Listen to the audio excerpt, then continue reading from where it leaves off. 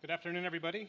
My name is Greg Feldberg. I'm with the Yale School of Management. I think we've got a great panel to wrap up the day here, then get you on to the reception.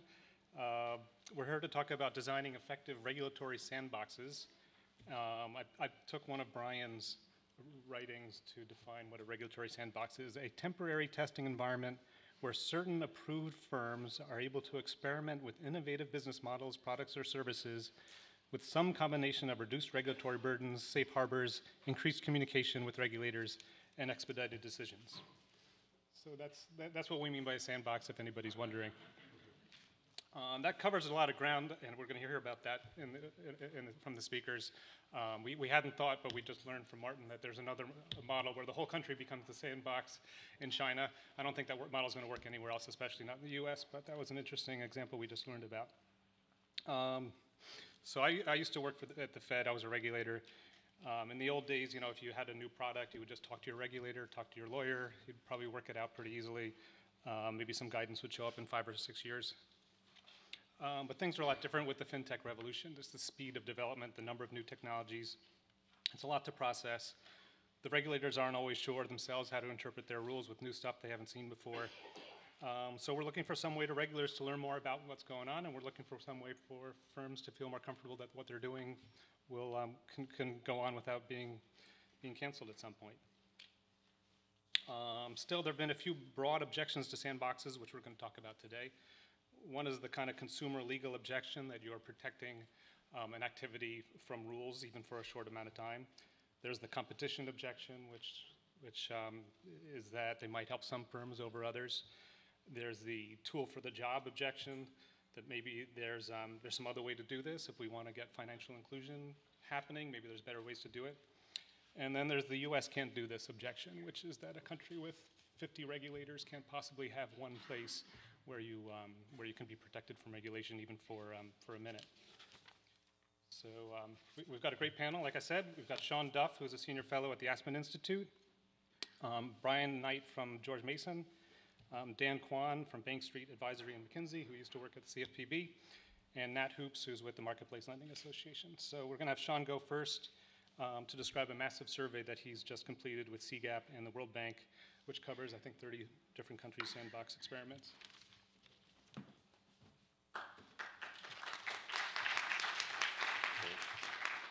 And thank you all. Thank you, Philadelphia Fed, for having us, and it's a real pleasure to share the stage with these sandbox experts.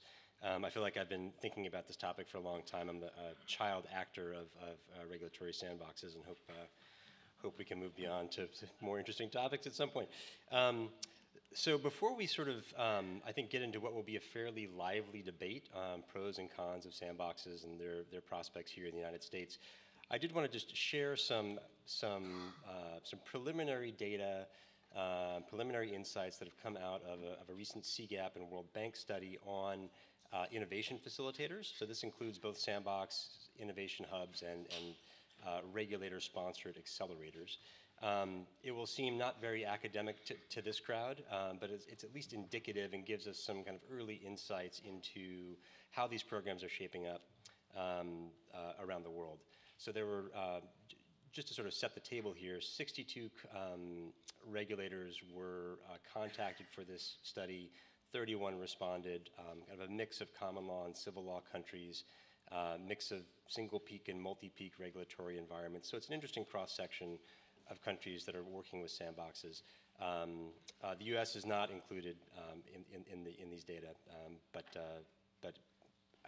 hopefully it will give us some interesting tool for our fodder for our conversation. First, sort of basic insight, and you probably can't see these the words too closely, but on the left side, you can see what regulators identify as barriers to innovation in their particular jurisdictions, and there's sort of a laundry list. The interesting thing here is that legal uncertainty and regulatory restraints are identified by regulators, central bankers and prudential regulators, as being barriers to the development of their FinTech ecosystems. At the same time, they'll say that lack of human resources and lack of technical knowledge are big drivers of their inability to respond to changes in the marketplace. So on the one hand, they feel like gosh, the extant regulatory environment doesn't really allow new technologies to emerge.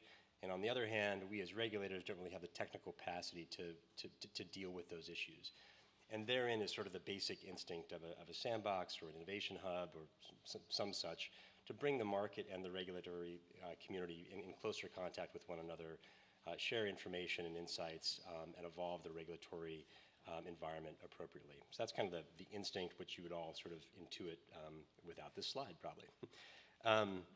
This is sort of the obligatory global regulatory sandbox scan. It's a little bit dated, but there are about between 50 and 60 different sandbox projects globally. There's some jurisdictions with multiple regulatory sandboxes. Thailand, for example, I think has 3. Hong Kong does as well.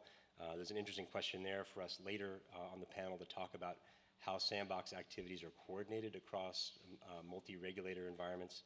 But just to give you a sense that this is a very hot topic. It's not slowing down. If anything, we've experienced regulators, particularly in emerging markets, finding that sandboxes are something that they have to have.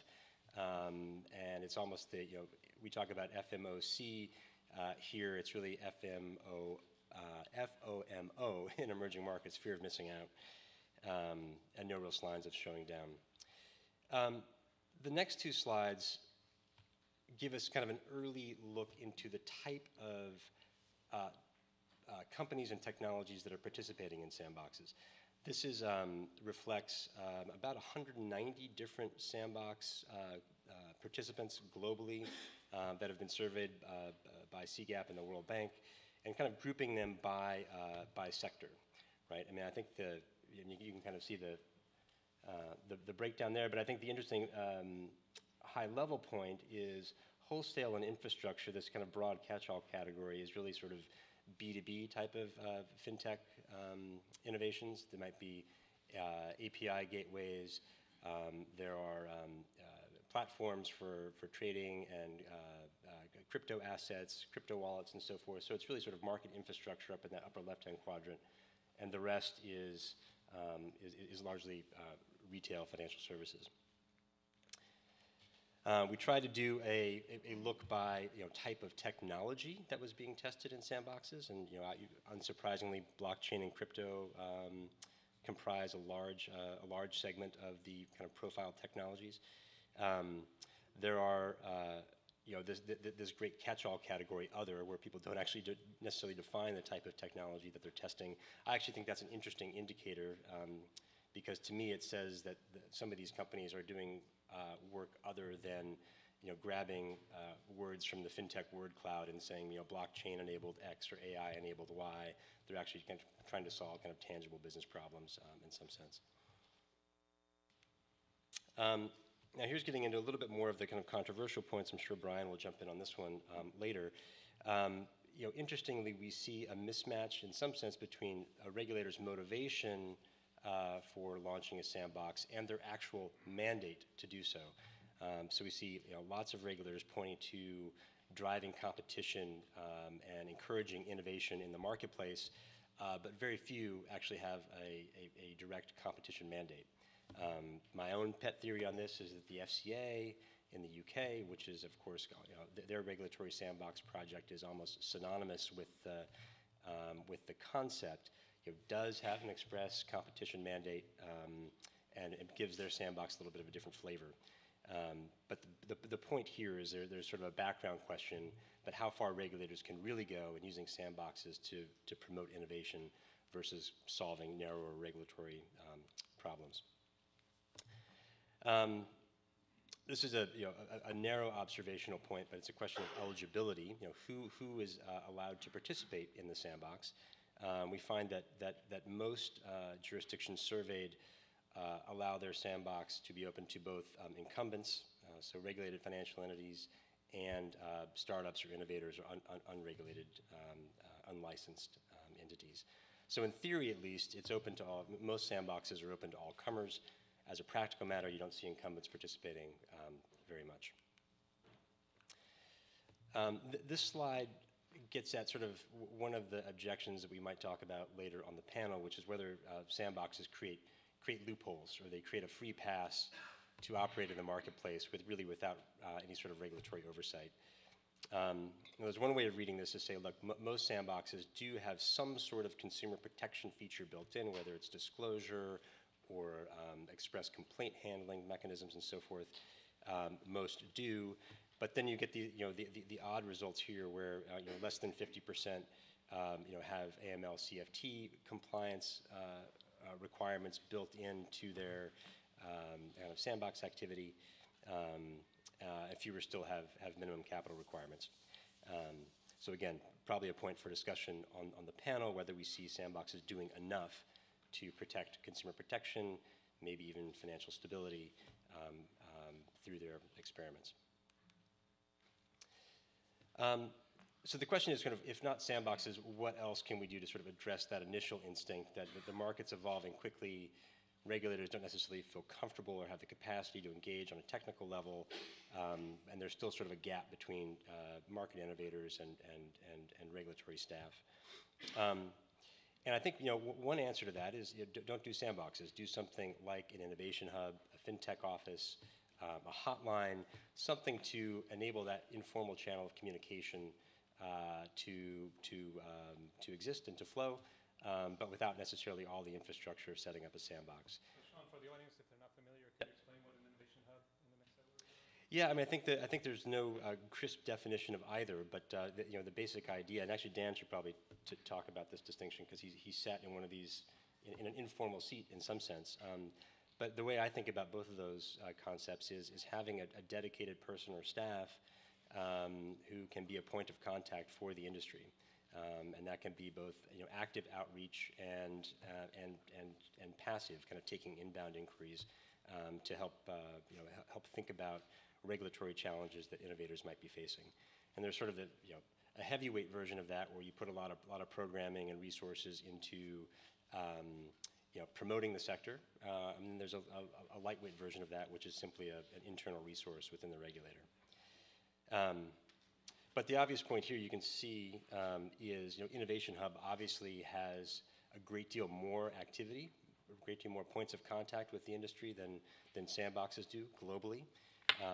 That sort of intuitively makes sense, right? If you're calling into a number or going to have an informal conversation about your business, that's a lighter touch, lower transaction cost interaction than applying to a formal program. But it's still interesting to note that how much more activity there is through these more informal, less structured programs. And then if there was again, maybe this is a point for Brian to take up, one interesting reason on the right, we talked to regulators about why they rejected companies from either innovation hubs or sandbox programs. There's this odd response that the applicant was not genuinely innovative. So query what that means as a practical matter, and obviously the question behind the question is the degree of regulatory discretion that you want to hand over to folks managing sandbox programs in terms of who gets in and who's excluded. Again, this is sort of the same point in a different way, where regulators themselves, you look at the bottom line there, view the guidance, the informal guidance given as sort of the sandbox's greatest benefit. So not granting waivers, not granting regulatory exemptions, not regulatory modernization. It's really the question of providing that sort of light touch, informal guidance to the marketplace being kind of the primary benefit of these programs. And then final point here, and we can lead into, I think there's lots to talk about what the future of sandboxes look like. When we think of sandboxes, we think of the FCAs, the Financial Conduct Authorities, kind of high throughput, cohort-based, almost accelerator-like competition promoting sandbox. That was sort of the first iteration. But there are other models that we see emerging around the world. There's the Monetary Authority of Singapore's policy promoting sandbox. This is how they talk about it, where the sandbox is really intended to just resolve edge cases, where they have enough different programs for engaging with the marketplace, a fairly flexible, responsive regulatory environment generally, that the sandbox is really only used in those cases where they need actual almost experimental data to understand which way to toggle a licensing decision. And then finally, these thematic sandboxes, and this is actually just personally where I think sandboxes will end up in version 2.0, which is regulators using sandboxes much more in a much more targeted way to gather and collect evidence on specific regulatory hypotheses. So we see a number of countries experimenting with thematic sandboxes around what we call regulatory enablers, right? eKYC programs, QR code programs, I think increasingly around the use of AI and machine learning to generate credit decisioning and so forth. So I think we'll see column one, innovation promoting sandboxes kind of transitioning to more thematic sandboxes over time, and then maybe even the hydraulic impact of that changing the nature of how we think about regulating digital financial services generally. I'll stop there and hand off to whoever of my colleagues is next.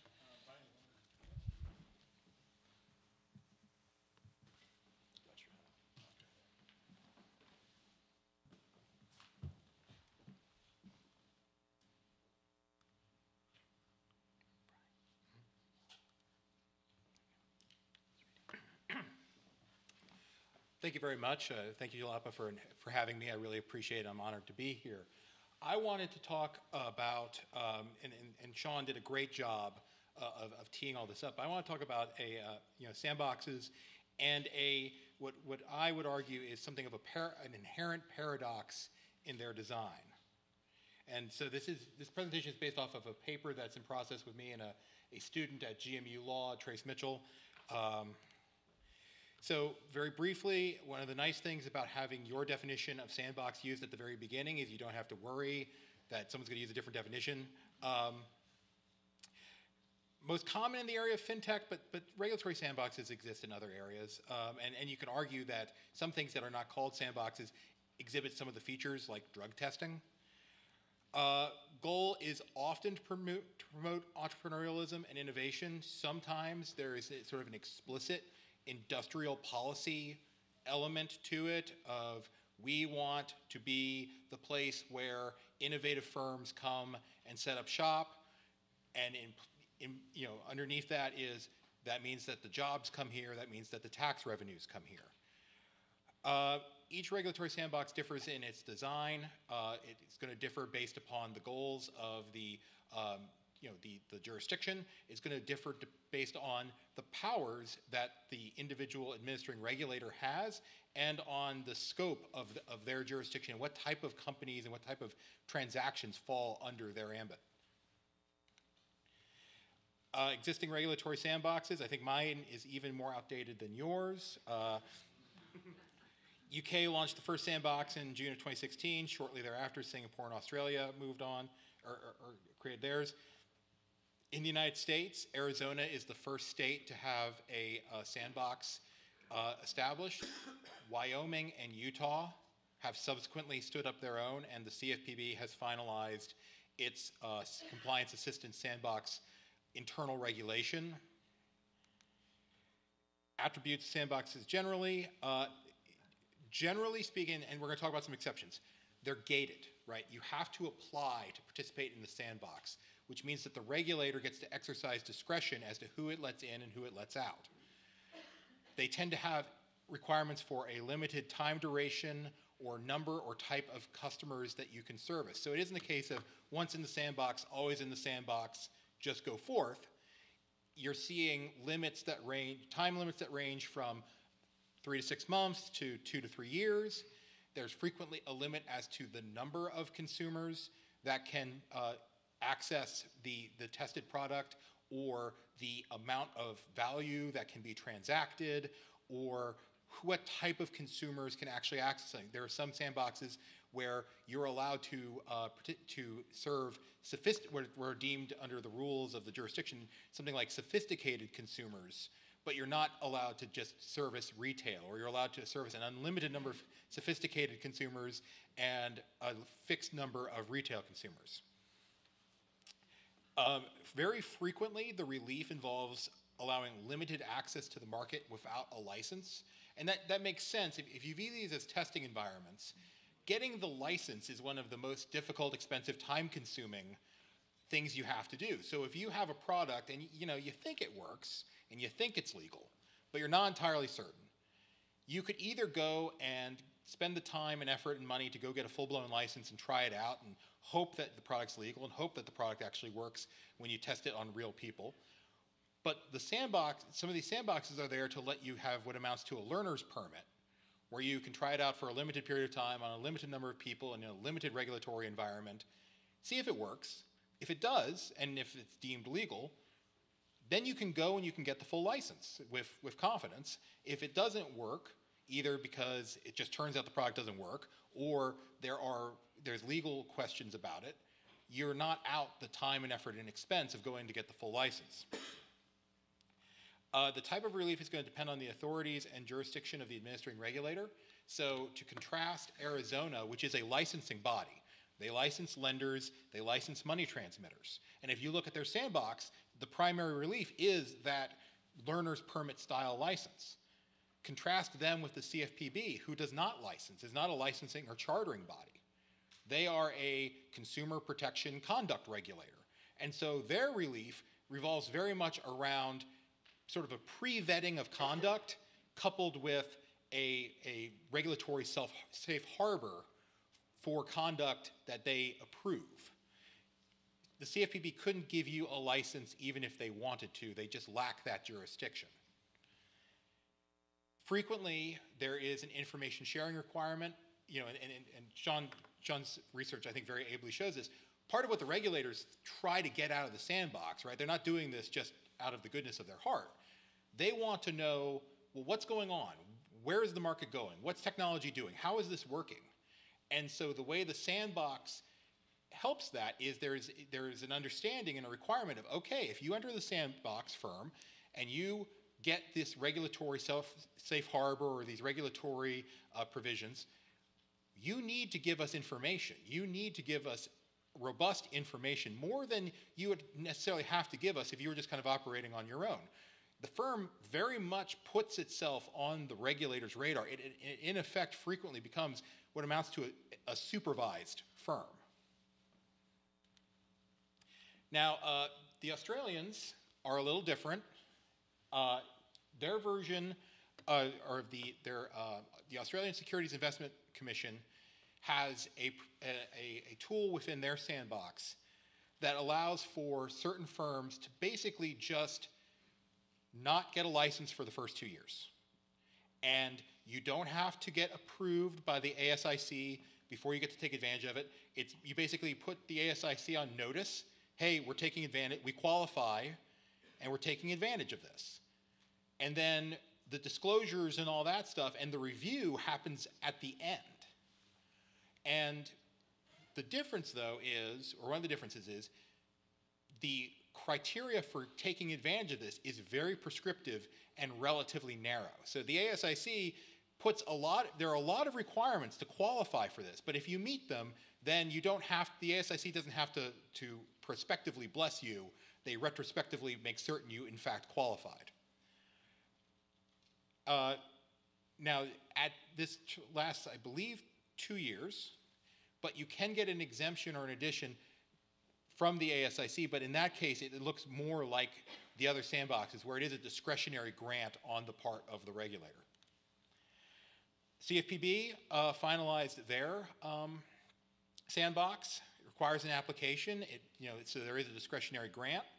Provides regulatory approval for acts that the CFPB deems to be lawful under ACOA, TILA, and EFTA, which are 3 laws that have provisions in them that allow the CFPB to effectively approve certain conduct and say, okay, look, the requirements of the law do not apply to this conduct, or at least some requirements of the law. It provides a safe harbor from CFPB enforcement, and I would argue that the CFPB's view is that it provides a safe harbor from state and private action as well. And if you look at their proposal and then their final, they kind of play up that state and private protection more in the proposed than in the final, but they don't say, look, we're abandoning that. They kind of use some weasel language is not the right word, but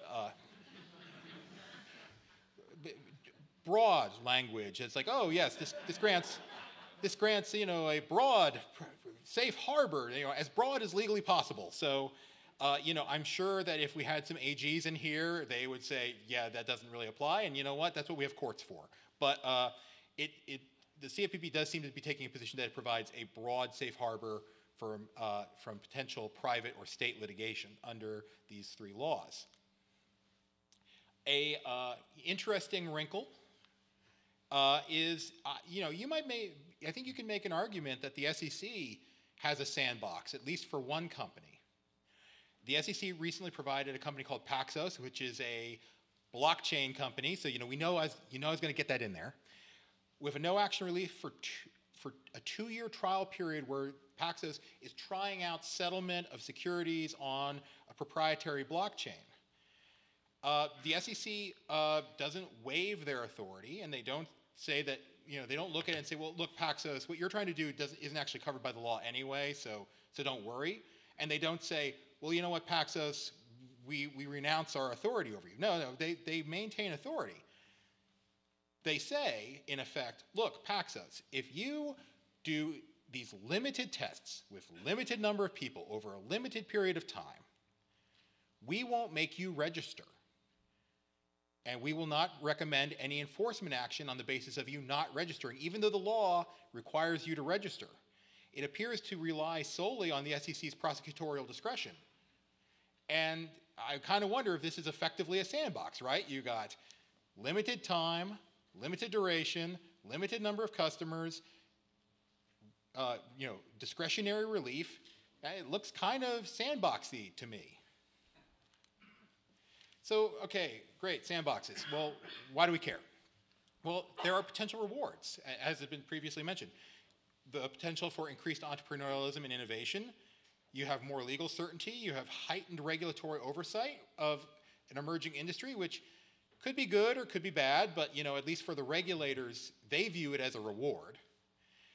It may lead to lower barriers to entry because new firms who maybe can't afford sophisticated counsel and face regulatory uncertainty or can't afford or are uncertain about spending the money to go get a license, this provides an on-ramp for them, and potentially faster access to markets because you get your learner's permit in sandboxes where that is one of the means of regulatory relief, and you can try out your product and see if it works.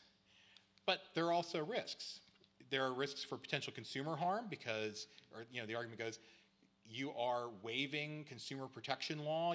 The consumer is not getting the full benefit of the law that was put in place for their protection. There are potentially safety and soundness issues, though, if part of the nature of a sandbox is these are small-scale experiments, it is unclear what safety and soundness issues might exist, but then again, to the extent that you're talking about, say, if a sandbox were to allow some essential infrastructure plan to be sandboxed, maybe. Systemic instability and decreased regulatory control are all concerns that have been discussed. But the one that we wanted to focus on in our paper and that we've been talking about for a while is the risk to market competition that sandboxes may pose because of what we call the sandbox paradox, which is for anyone to actually use your sandbox, you, the regulator, have to give them something valuable, right? There has to be something that's beneficial for them to actually want to go jump through the hoops, deal with all of the enhanced supervision and all of that. They have to get something out of it, a regulatory benefit.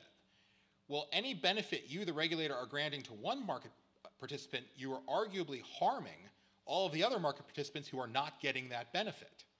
And so, do you have a scenario where in the name of enhanced innovation, enhanced market competition, or whatever, you are in fact granting regulatory privilege to select firms and harming at least the fairness of the market, if not, and potentially the competitiveness of the market? Now look, and this is not to say, no one take away from this that I am anti-sandbox or anything like that. There are risks to everything, but we want to just discuss this possibility. Now, potential sources of firm economic privilege. One, easier access to market. If you have two firms, one gets the learner's permit and starts to be able to service customers, the other is trapped in applying for licenses and all of that, potential advantage. Lower regulatory burdens might decrease their potential legal liability. The informal guidance that Schan mentioned. I mean, what do you call an authoritative source who gives you legal and regulatory guidance? Most of us call that a lawyer that you have to pay for. But what if you had the law firm of the Philadelphia Fed, right? Are the regulators ending up serving as lawyers and consultants to specific firms? And then there's evidence that firms may actually, who go through a sandbox, get increased access to investment capital, which on the one hand, sounds great, right? Great, new firms getting investment capital. On the other hand, if the thing that lets firm A get the investment capital and not firm B is that they went through a government program, we have to wonder if that's a case of government granted privilege, and what do we think about that?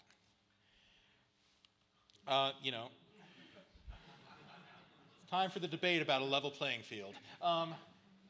So why do we care? Well, first off, for many of us, economic government granted privilege just feels intuitively unjust. It feels like it violates the rule of law. I mean, to harken back to the first panel of the day and Martin's excellent presentation on China, where these FinTech firms are at a decided regulatory advantage over the incumbents, and the Chinese government's like, yep, what are you going to do about it? Right? Are you going to vote us out of office? Ha ha ha. No. Economic privilege can also distort the market and actually end up harming competition. What if the investment dollars aren't going to the best firms, they're going to the best connected firms? And then you risk cronyism and regulatory capture. All right, well, so that was all very depressing. Now let's talk about some positives here. There are ways we think that you can mitigate this risk. First off, you can lower barriers to entry to the sandbox.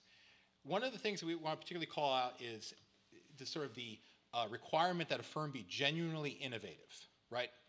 On the one hand, you don't want, it makes all the sense on earth not to let a firm that is doing a very basic, very standard, tried and true business model chew up scarce regulatory resources, right? Presumably there's a body of law and a body of guidance that you can point them towards and well, there's all your answers, you don't need this.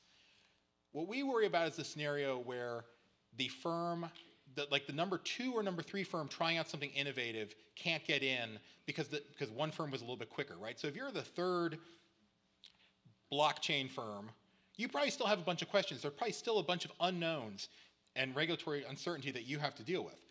So, depending on how the regulators define genuinely innovative, it can be, too narrow such that there really is a massive first mover advantage. 2, generally speaking, decreasing regulatory discretion in granting entry. I mean, and this is the challenge, right? In a world of limited regulatory resources, there has to be some discretion, but how do you cabinet? Try not to treat firms, one other concern that I neglected to mention is a sort of worry that regulators are going to start seeing firms that participate in the sandbox as the good firms and the firms that don't as the bad firms, right? If you're so good and honest, why didn't you participate in the sandbox? You need to avoid that. That needs to be avoided because that's the type of thing where it would be very difficult to root out, and you have this sort of sub rosa regulatory benefit. And then, another part of that is participating in a sandbox is arguably evidence of good faith, right? Why would you subject yourself to the Sauronic eye of the regulator if you weren't trying to act in good faith? But that doesn't mean that every firm that doesn't do the sandbox is acting in bad faith. And so if a sandbox firm screws up and they enjoy, the regulator says, okay, look, we're not going to come down on you like a ton of bricks. We understand you were acting in good faith. Here is the, sort of minor penalty that you'd have to pay. If another firm acting in good faith outside the sandbox makes a similar mistake, it's unclear to me that it would be just to punish that firm anymore, right? If we think about the justifications for punishment, right? You have to actually punish bad acts, to discourage others, and to make the victims whole. Well, let's just sort of stipulate that we, making the victims whole is going to happen, or at least that we're going to try. If a firm is acting in good faith inside the sandbox, it doesn't make sense to punish them as a bad actor. They're not a bad actor. It doesn't make sense to discourage other firms from doing what they did because they're participating in your sandbox. If the firm's outside the sandbox and they're not a bad actor, they just screwed up, okay, so that prong's the same. Then what you got is, well, we really want to encourage people to enter the sandbox, and the penalty for not entering the sandbox is this, punishment. That risks making the sandbox not a voluntary regulatory apparatus, but a mandatory regulatory requirement, which I think would be generally a bad idea, or more than generally a bad idea. So with that, I will end it. Thank you so much for your time.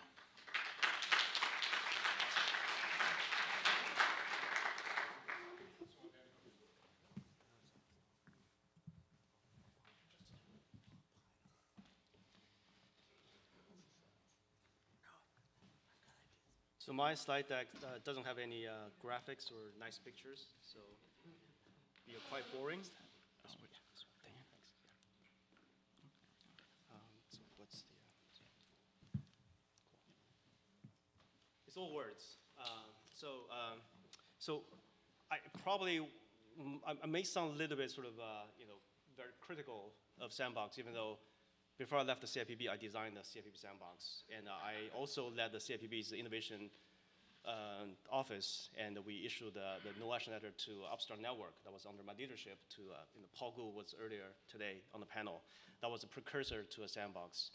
And I agree a lot of things that Brian and Schan talked about earlier, but also have a lot of disagreements with Brian. And I know you and I will always have a lot of interesting discussions over a cup of coffee or a beer.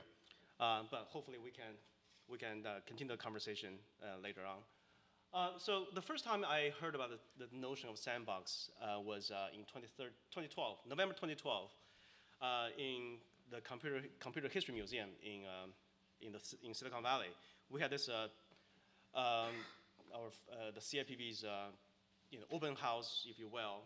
We invited entrepreneurs, venture investors come in to talk to us to tell us what sort of the things that they would like the CIPB to do to help promote innovation. I recall sitting at the table across from a venture investor. I really remember his name or which firm he was with. He actually mentioned the word sandbox. He said, well, when we make bets, we give little money to the firms and see if they can be successful. If they have tractions, then we'll give them more money. So that's a sandbox. So I wish there was a similar idea of sandbox in a regulatory structure such that you guys can allow early stage companies to test new things, test new ideas. So, and frankly, that was the seed in our mind, that started as the No Action Letter program and the waiver program that CIPB implemented over the years before the official sandbox, which was finalized in the summer. A couple of arguments, and some of them I think is kind of interesting, and some even a little bit laughable in my mind. So first argument is regulations are lagging behind. We know regulations always lag behind, right? You don't regulate every product, new product, every time there's a new product comes to the market. You don't issue new regulations. Most of the times, the existing regulations would apply. But I agree with this argument that regulations lag behind. This time we are told that the regulators will be rendered irrelevant if they don't make any changes. And as a former regulator, I can assure you there are a lot of regulators in the room. You will have a lifetime employment, don't worry about it. The second thing is the regulations, as they're today, they're written in the analog age, and they're unfit for the digital revolution. I honestly don't understand what that means, frankly. I always scratch my head when somebody said these very interesting words to me. And obviously, the implication is lawyers will lose their jobs because all we need is programmers, software engineers to write these codes, the regulations in the codes, and the regulations will be self-executed themselves. We don't need compliance people. So there are a lot of lawyers in the room, I'm sure. You will have lifetime employment, I assure you. The third thing I think I really resonate a lot with the third argument, which is regulations are impeding financial innovation. Not all regulations, but a lot of regulations are impeding financial regulations. And I really saw firsthand, thinking about back in the days when we issued a letter to Upstart, was really about AI, machine learning, and also the use of non-traditional data has so much potential to expand access to credit. At the same time, with best intentions, firms want to comply, but they don't know how. And just give you a little bit of secret, back in the days, I have my friends from CFPB sitting in the audience, but you know what I'm talking about, right? Back in the days, still, there was very little knowledge. The regulators had very little idea how to deal with these machine learning models and how to actually comply with the spirit of ECOA and the FCRA. So there was a lot of, I believe there was a lot of anxiety back in the days. When I was at Bureau, I met with these companies all the time. Every time they came to me and said, we want to comply, tell us how. Honestly, I didn't know how to comply. Basically, I'm not a lawyer, and so I guess I can feel free to say that. But still, there's a lot of uncertainty, and I think it's really important that regulatory agencies provide more guidance and to help these new technologies to foster, to help more people. So talking about the goals of the sandbox. So the last year I wrote an op-ed on American Banker, and I basically laid out two arguments. So there are two things that I think the regulators are trying to deal with, at least when I was at the CFPB, things that I've often thought about. One was the regulatory uncertainty. The other one was regulatory fear. So uncertainty, in my mind, is like the rule is really, really lagging behind. And we know the spirit of the rule or the law, but we don't know how to apply it to the existing or the new technologies, new business models. And if I have to take a guess, there's probably less than 10% of the scenarios that when I was dealing with at the CFPB that actually fall into the regulatory uncertainty area. I know people love to talk about regulatory uncertainties, but actually the real uncertainty is very rare. So I think about the AI machine learning, how to make the models more transparent to comply with FCRA, how to ensure the models are not discriminating against protected classes. I think there's a lot of work that regulators need to do to provide more clarity. So I think that's a true uncertainty. It was before, it's still true today. Fear is a totally different phenomenon. I can tell you so many times a firm will come to the bureau and say, I really would like to do this, and my compliance officer has checked all the boxes. So I talked to our outside counsel. They also told us you are fully compliant with whatever rules that you need to comply with. However, my bank partner says, no, go talk to the CFPB to ask them what they think. And I always will scratch my head. If your lawyers have given you a clean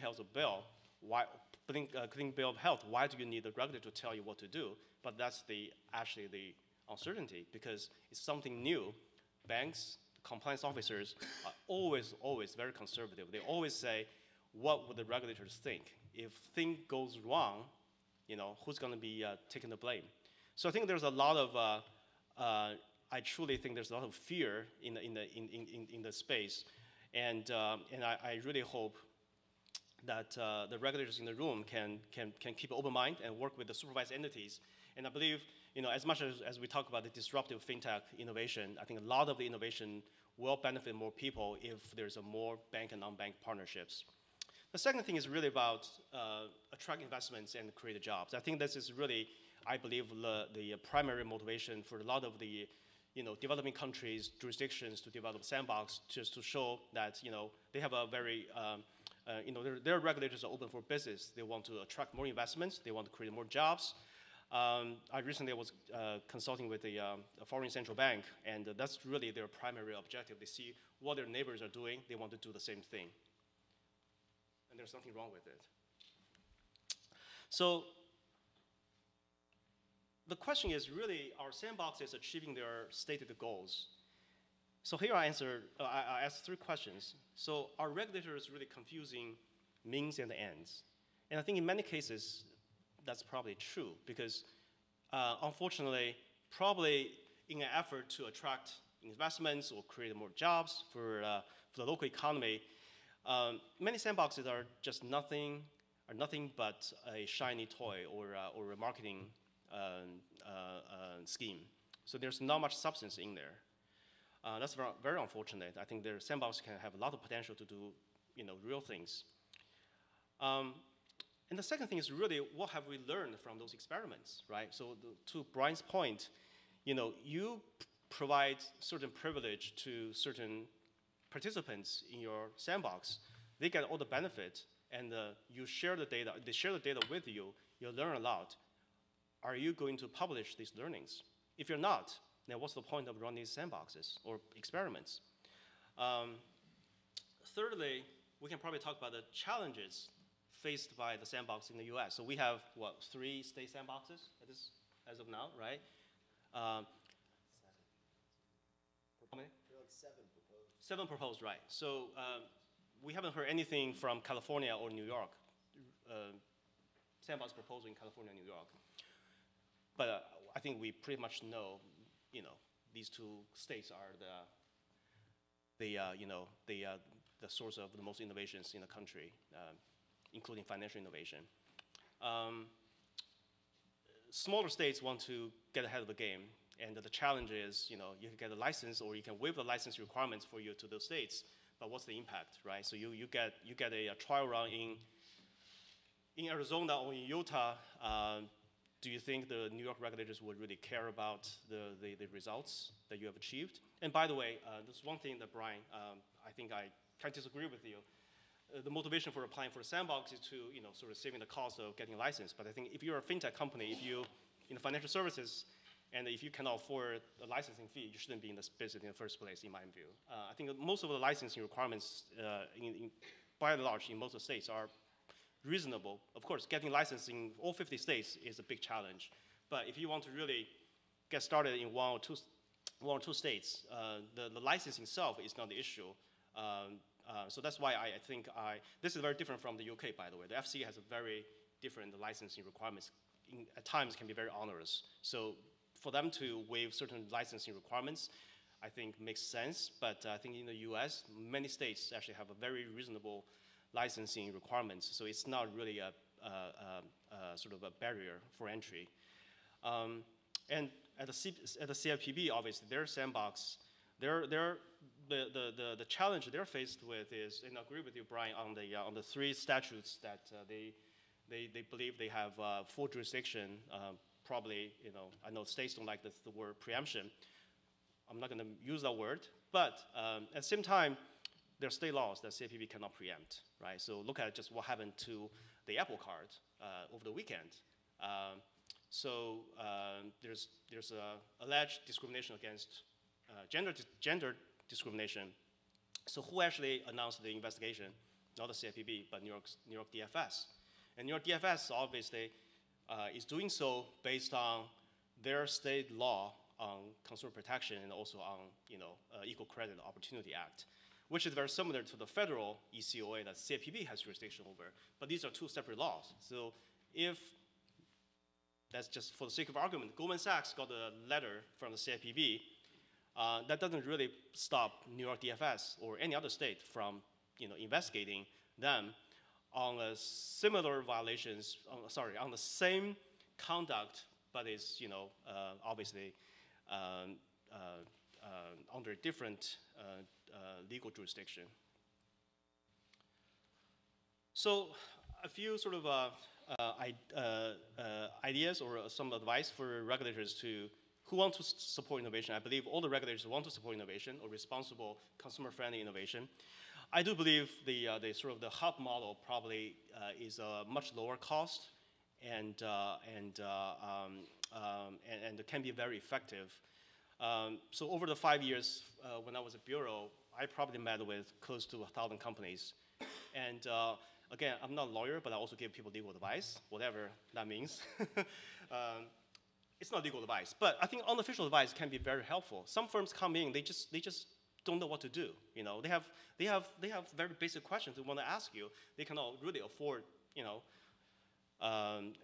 expensive lawyer to help them do the research. And I understand there's a sort of uneven playing field, but I think, unfortunately, financial services, this industry is kind of uneven playing field to start with, because all the regulators, supervise the banks or non-banks, and when your examiner goes to a bank and asks questions, that activity itself is some form of advice.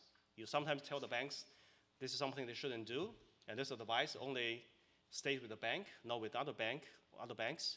So I think the playing field is not really even to start with.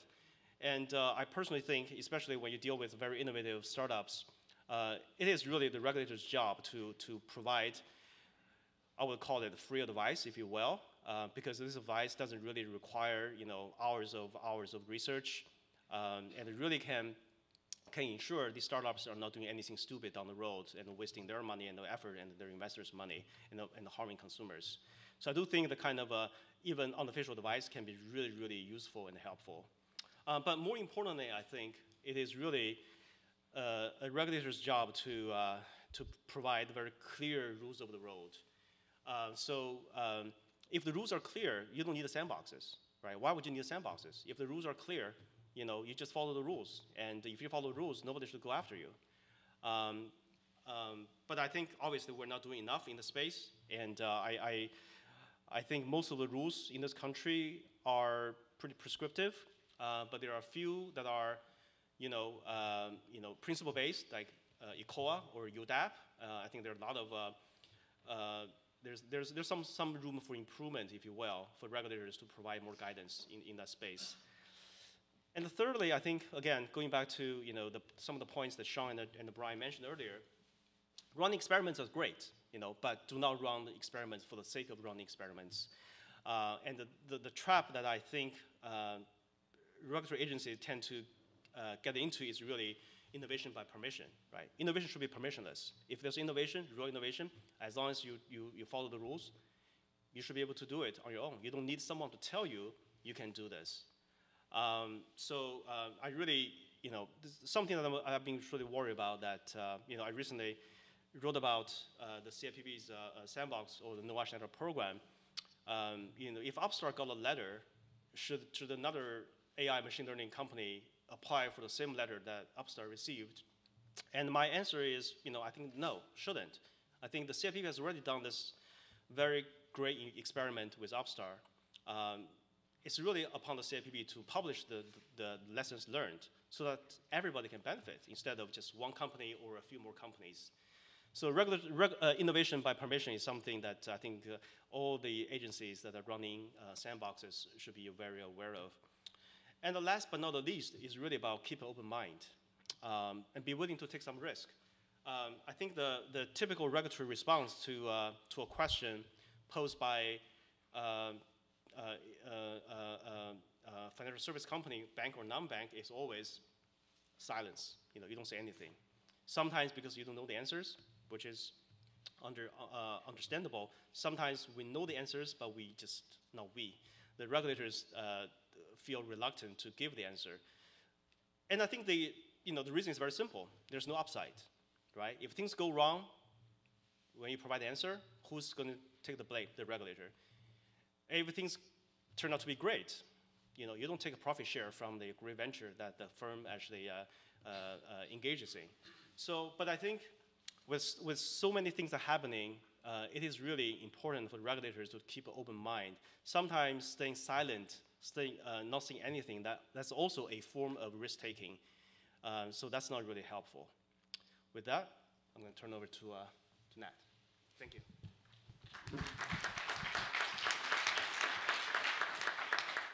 So I don't have slides. It's my role to wear the industry hat and comment on the work of all of these fantastic academics and former regulators.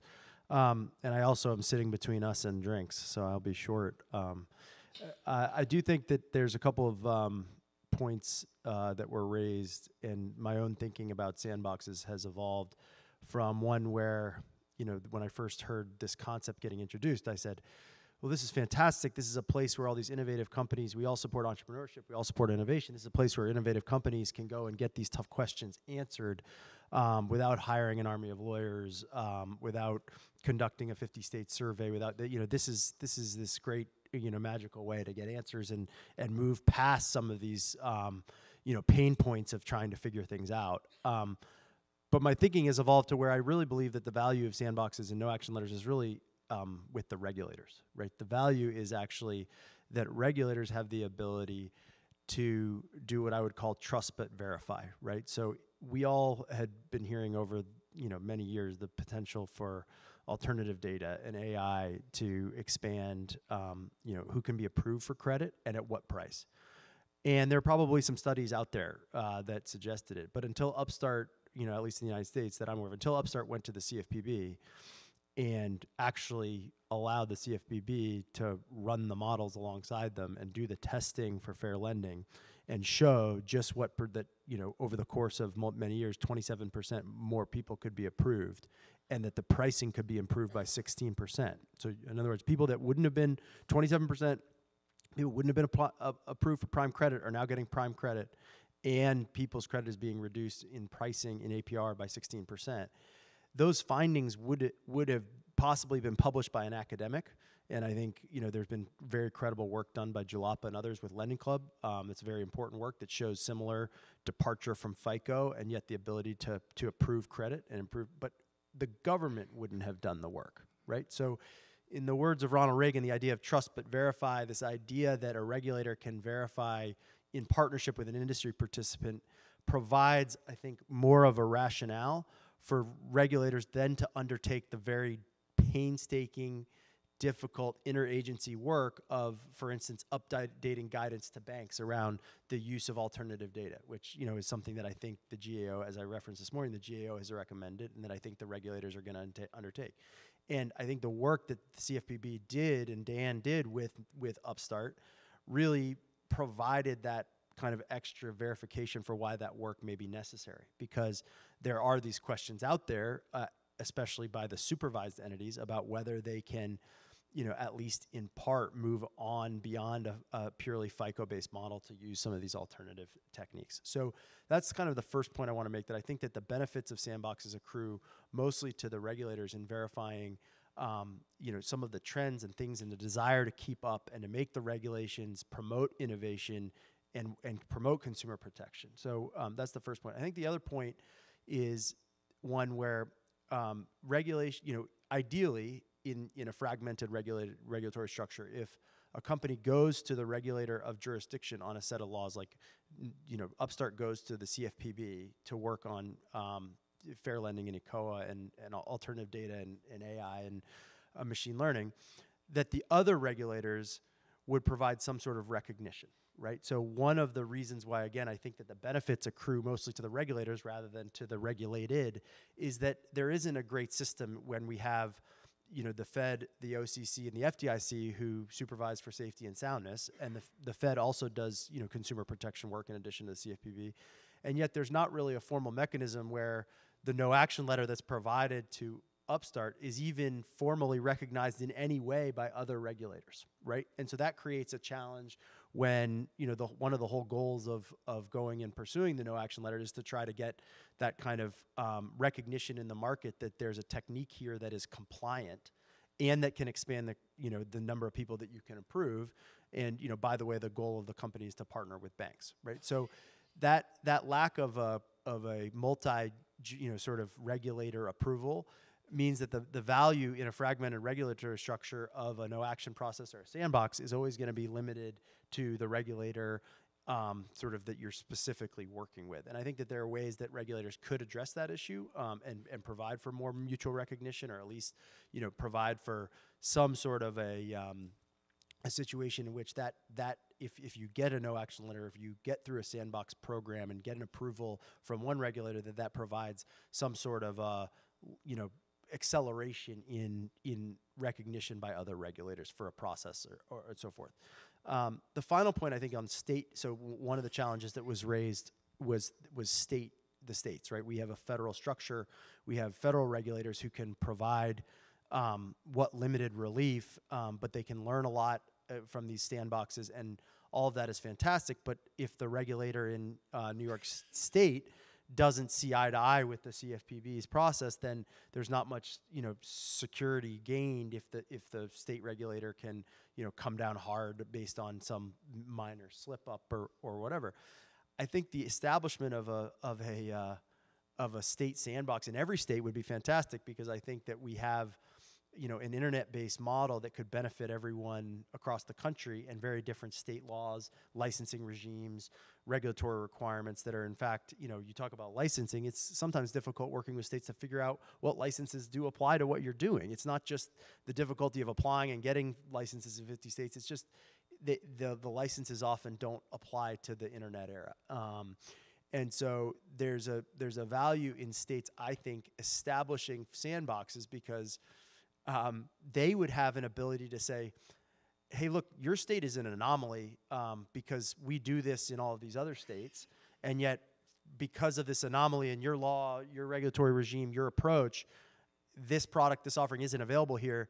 Might you let us test it out, right? We're not trying to get full approval. We're not trying to flip you from right now a hard no to a hard yes, but we think we could document it. And I'll give you an example. So if everybody watched the World Series, I don't know, I'm a baseball fan, so I watched the World Series, and there were a lot of commercials with people that are in a lot better shape than I am riding Peloton bikes. So I don't know if everybody saw these Peloton commercials during the World Series, but they basically were advertising a very affordable solution, where for however much a month you can have a Peloton bike, and that's a product that one of my members approves. A firm helps Peloton at the point of sale provide financing, and the financing is provided by Cross River Bank, another MLA member. But right down there in the fine print, it says product not available in the states of Iowa and West Virginia, right? So in 48 states, you can get a Peloton bike, and I don't think it's because Peloton doesn't think people in Iowa or West Virginia like to do stationary cycling. Maybe that's the case, but I think it's probably the case that there's an anomaly in those two states that's made it difficult to run an internet-based point-of-sale option, even though, as Scott laid out this morning, a third of the loans are 0% APR. There are no fees. There are no hidden fees. There's no catches in this product. It's as simple as financing can get. And all of the lending is done below the New Jersey Cross River Bank loan, below the 30% rate cap. I mean, this seems like a product that's no-brainer, should be available in every state. How is that not available? We can get a credit card in every state. Why can't we get this? And yet there are these anomalies in state law. So I think sandboxes would create this opportunity to say, in a regulated environment, in a very controlled environment, to say to a state, let's try to walk before we run. We understand, would you like to come in and verify that this product is actually, helpful to consumers and can be done in compliance with your laws, even though you're not sure it can. So those are some examples where I think sandboxes at the state level can be helpful, and some thinking about the value, which again I do believe accrues mostly to the regulators and less necessarily to the regulated. So I'll ask a couple questions to the panel first, and then I'll send it to the audience. Since you just went, Nat, so Brian brought up some concerns about potential concerns about sandboxes, including the issue of competitiveness. You've just had this example with Upstart. What's your impression after having this experiment? And what do Upstart's competitors do now that Upstart has? So I think actually Dan's point in his op-ed that others shouldn't necessarily follow. It's like, because the value of the sandbox actually accrued to the regulatory community to actually verify this hunch that everybody had that these new methods can actually expand access to credit. It isn't necessarily the case that everybody, it's just unwieldy. The process took so long. There's no way that the whole industry can go to and get it, or apply for an identical no action letter, and everybody's going to have slightly different things, ideas about the way they run their models and so forth. But they showed that in a principles-based approach and the disparate impact testing, under ECOA, they showed that there's a path to compliance. So then that kind of opens the door for others to follow, not into the sandbox, but to actually just feel more comfortable and probably, frankly, for the regulatory community to see the path to what rules and guidance they want to update themselves. So I don't see necessarily, I don't see the competitiveness problem that Brian does, but again, that's because I see this, my thinking on it has changed from, you know, these startups that really need help are going to get all their questions answered, and that's going to be a big benefit to them, to thinking that the real benefit of Sandboxes is at the regulators, and not with the firms. So I do think Brian's concern is very legit. So if the benefit is only accrued to, let's say in this case Upstart, and nobody else actually gets to do what Upstart has been doing, and Upstart basically, you know, is getting the sort of unfair advantage over its competitors. So I think the real issue is, first of all, Upstart didn't get this letter for free. So there was, you know, there's a quid pro quo. You know, Upstart had to do additional things that a supervised entity doesn't have to do. So they have to go above and beyond. So for the effort they have made to get the protection from the bureau, I think at least from their perspective is worth it. But I think how long should you keep that just to Upstart? And I think that's really where the question is, the competition question is. I think the bureau should actually publicize the learning. So if Upstart did this XYZ to get where they are today, why do you need another company to go through the same process and apply for the same no action letter or waiver? And why don't you just, you know, share the information with the public so that everybody can see how Upstart, you know, did it, and that they can follow the same approach? But I think that Brian's slide showed that the CFPB no action process, these are techniques that are legal as under ECOA, right? So there wasn't any need, like there isn't this special kind of privilege provided to Upstart, and if you then disclose their proprietary information, you know, potentially disclose their proprietary information, then you I think dissuade people from helping the government get, again, as the benefits conferring to the government, like you hurt their ability to kind of start to understand and verify some of these new ideas and concepts. Brian's slide said it best. None of the things were. You're not getting a free pass from something where you're going to be violating ECOA. In fact, like you have to be in compliance with ECOA to be in the program. Okay, Brian. Okay, so as the author of that slide, Brian's dying to defend his slide. I think the challenge is that it depends on how facts and circumstances specific the analysis is. So like an ECOA fair lending analysis is incredibly facts and circumstances specific, right? You can come in and say, Upstart used algorithms, we're going to use algorithms. Okay, well, what do your algorithms say? If Canadian, no loan. That might be a problem with the national origin prong of ECOA, right? It's how does your algorithm act when it meets the real world? And that's very facts and circumstances specific, and that's the type of scenario where I think I have very conflicted emotions about regulatory sandboxes. They are not a panacea. They are not a one-size-fits-all tool. But I think one area where they're actually very well suited is this type of intense facts and circumstances analysis, where it's like, okay, let's try it out on a real body of people, and let's see if there is a disparate impact, if there's any disparate impact apparent. And if there isn't, then we can, give you then we can say, well, you're in compliance with ECOA. Right, the CFPB presumably is going to do the analysis, and then grant the approval. Right, they're not going to say like, yeah, you have disparate impact out the wazoo. We approve. Right, part of it is going to be you need to have that experiment. Now, not everything is that facts and circumstances specific. Right, if it's like, hey, we want to settle securities on the blockchain. After the first couple go, then you can say, all right, fine, here are some general rules about it. But for very fact-specific issues, each firm may need, to get the benefits, may need to go. Now, I agree with you that you don't want to reveal proprietary information. But the regulators can reveal and should reveal their learnings, right? So you don't necessarily disclose Upstart's algorithm. That would be a disaster. But you can say, look, we, the CFPB, here's the analysis we did.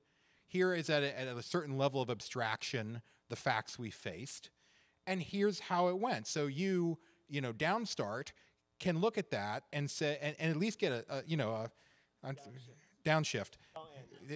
Look, finding URLs is hard nowadays, right? So it's like you can at least have a head start on your analysis, because, the analysis that the regulator does is not in a strictly economic sense, but I'd argue it's kind of a public good, right? Like, taxpayers paid for that. And so it should be, to the greatest extent available, or possible, available to the public. What struck me this morning was that Paul was talking about his relationship directly with the regulators, mostly focusing, I think, on the bank regulators, who hasn't really been part of our sandbox discussion.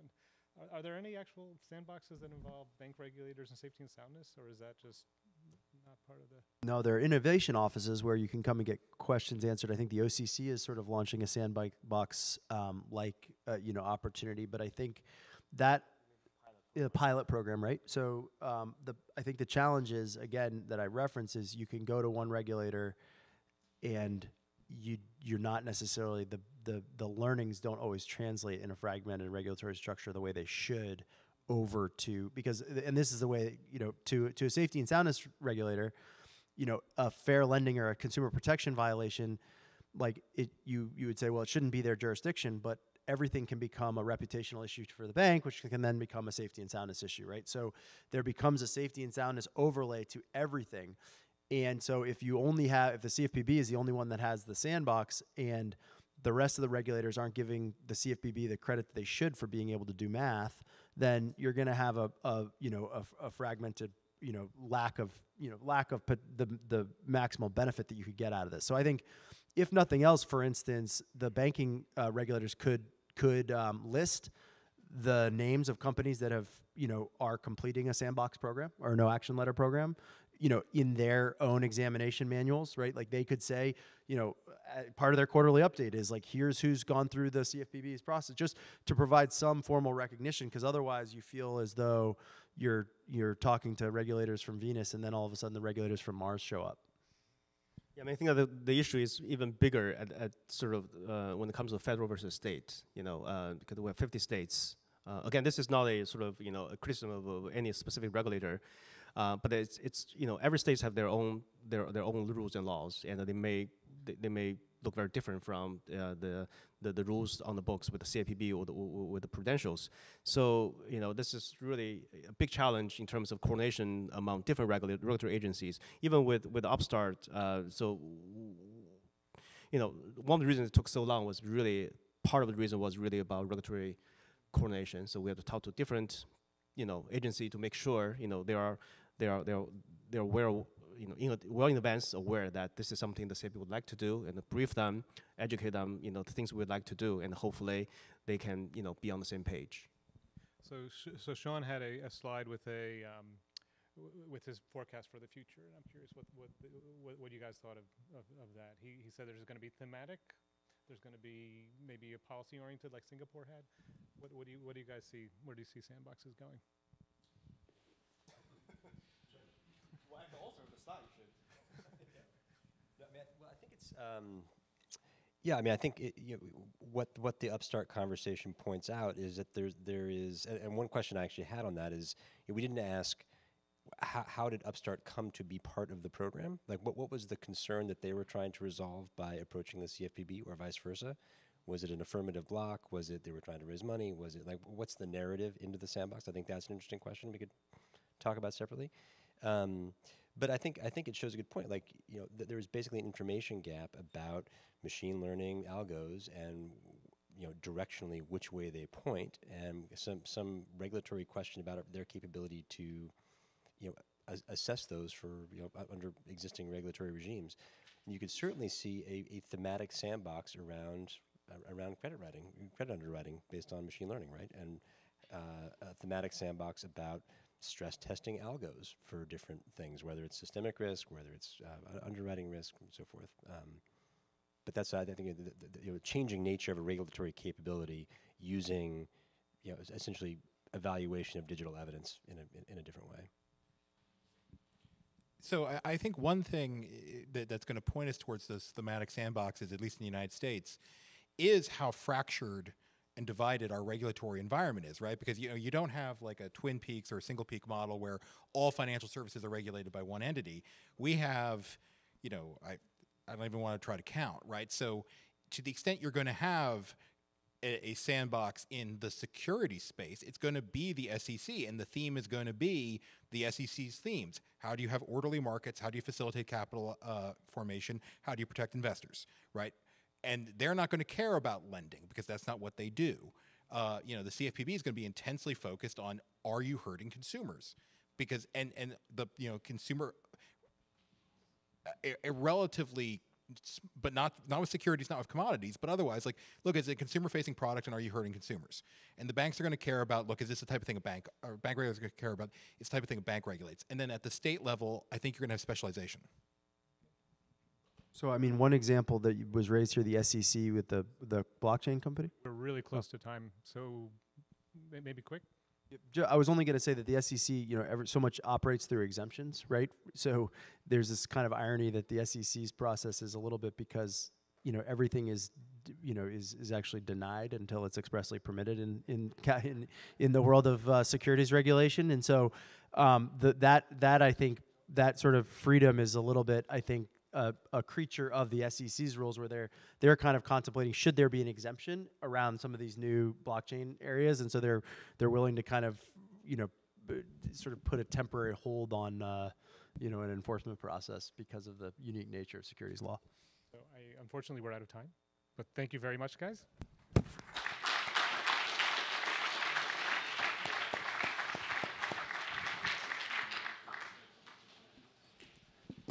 Awesome. Very interesting stuff.